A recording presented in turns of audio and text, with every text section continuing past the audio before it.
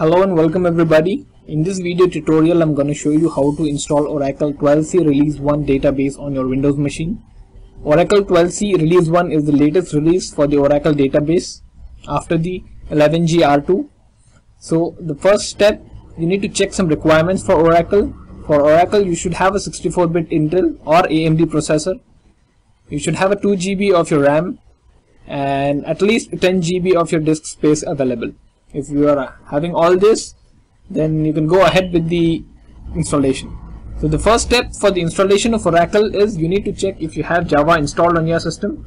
If you don't have Java installed on your system, you can download Java from this website java.com/downloads, and you can click on free Java and get the Java installed. I'm already having the Java installed on my system.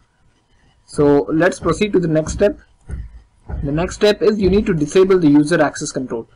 For disabling the UAC, you need to go to the control panel, and in the control panel you need to go to user accounts.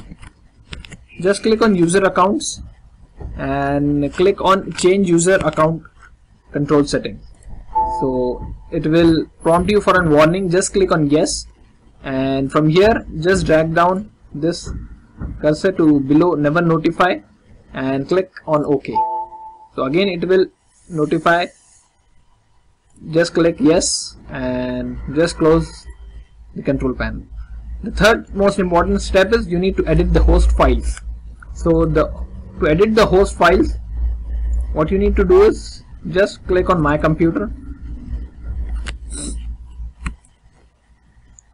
go to my computer, and in the C drive where you have the Windows installed, click on Windows folder, and Windows folder go to Systems 32 folder, and inside System 32 folder go to the drivers folder. You'll have an etc folder here. Click on etc and you'll have a host file. So you cannot go and directly edit the host file. What you need to do is just copy this file, come down on the desktop and paste this, and open this file with the notepad. And once you open it, just what you need to do is you need to add this to your host file. Just copy this and add this here and just save this here. You are adding the machine name. This is the Oracle 12c, and this is the fully qualified machine name with your domain name along with the machine name. So just you can give whatever you want. Just click save, close this file, and copy this host file again, and again go to this path C Windows System 32 drivers etc and paste the file here. Just click on replace the file in the destination and click on continue. You have to edit the host file. This is the process. If you directly right click and try to open and save the file here, it will give an permission error. So once it is here, you can see it is edited.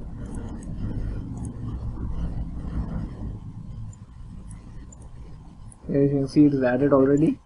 So just close this, and the next step is what you need to do is you need to download Oracle 11G database, the 12c database.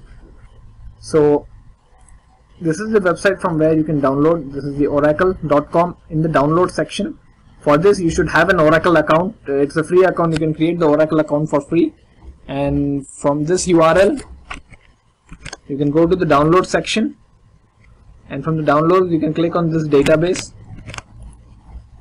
and on the database this is the version which we are going to download, the 12c Enterprise Edition. Just click on that,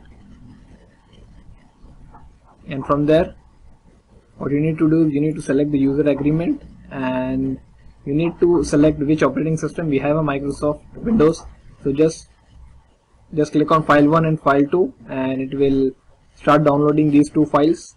Once these two files are finished, we are ready for the installation.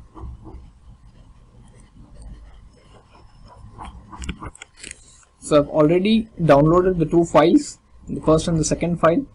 So once you have downloaded, just right click on this and click on extract here, and wait till the extraction is finished. Now go and extract the second file. Just click on extract here, don't extract in any other location. So this will also extract in the database folder. So let's wait till the extraction is finished and then we can start the installation of Oracle 12c. So once your extraction is complete, just go to the folder known as database and click on the setup. Just double click on setup. So this will start your Oracle Universal Installer.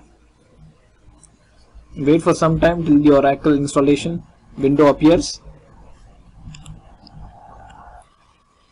So your Oracle Universal Installer is starting. So your Oracle 12c database is ready for installation. Just uncheck this box and click next.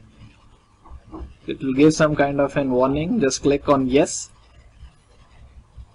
and you need to select software updates. If you select this, you need to provide your Oracle support details. So just for the time being, skip this.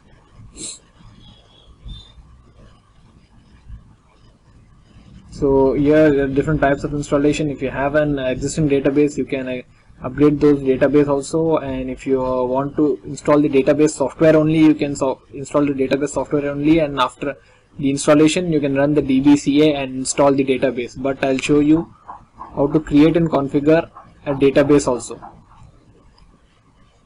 So after the installation of Oracle database software is complete, it will start the process for creating a database. So just select this, and based upon your requirement you can select any of this, but in this video I'll show you how to install the database software and how to configure a sample database. So just click first and click on next. Select the class which you are installing. If you are using a Windows server, you can install it on a Windows server. I'm installing it on a Windows 8 desktop, so I'm using a desktop class, but let me tell you that the process which I'm showing, it can be used for installing either on Windows XP, Windows 7, Windows 8, or even on your Windows server. So just select the desktop class. I'm having a desktop class, that's why I'm selecting the desktop class. Just click next. So this is the new feature in the 12c. You can also create an Oracle user for on your operating system. So you can type a user, or either you can use the existing user. So you need to provide the details here, or you can create a Windows different new user. I'll recommend to create a new user. I'll give the name as Oracle itself. Give a password for this.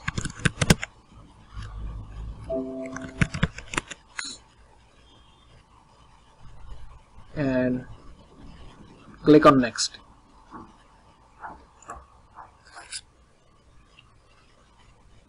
This is the where your installation will be done. This is your base directory. In C drive you'll have apps Oracle. This will be your base directory, and this will be your home directory. That is your DB home. In the same, this is the base directory. This is your home directory. This will be the file of your Aura data. You can select whichever you want, either the standard edition, the enterprise edition, anything which suits your requirement. I'll select the enterprise edition and leave this default character set as it is.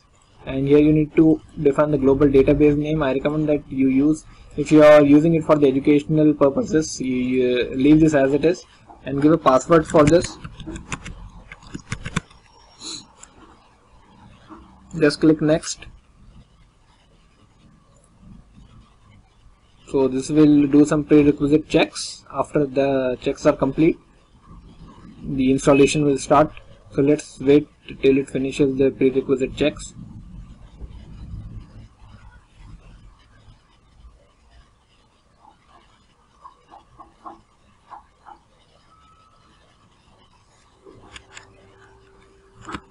So all your prerequisite checks are completed.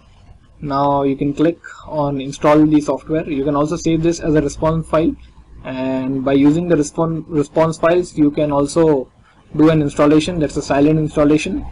If you want to know how to install Oracle using response file, you can subscribe my channel and watch the video there, but I'll do a basic installation here. So just click on install. So this will start your installation, and we'll wait till the installation is finished. Sit back for a while because it will take some time to prepare and copy all the files. Now your database installation is completed and the Oracle database configuration assistant is started. So you're preparing, copying files, and the setup of the Oracle in software is complete, and your database configuration assessment has started. So we'll wait till this installation is also till this configuration is also finished. So it will create a database. So your database copying of database files is finished. So this will create and start an instance now. So let's wait till all the processes are finished. So once your database configuration assessment is finished, a new window will open. In this, you can click on password management and assign password to your Oracle database. So this is the password management. Click on OK and click on OK. So this finishes your Oracle installation. Now once your installation is finished, you can verify the Oracle installation. Now just open the command prompt, and in command prompt you can type SQL plus, and you can enter the username,